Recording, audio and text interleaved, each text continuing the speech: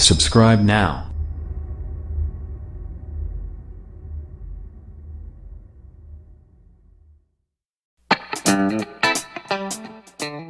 ZTE is dead serious about its mobile business in the United States.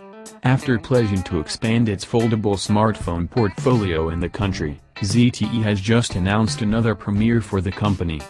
ZTE's chief executive officer, Lixin Cheng, recently confirmed in an interview with Bloomberg that his company plans to launch a smartphone with 5G capabilities in the United States at the end of 2018 or in early 2019.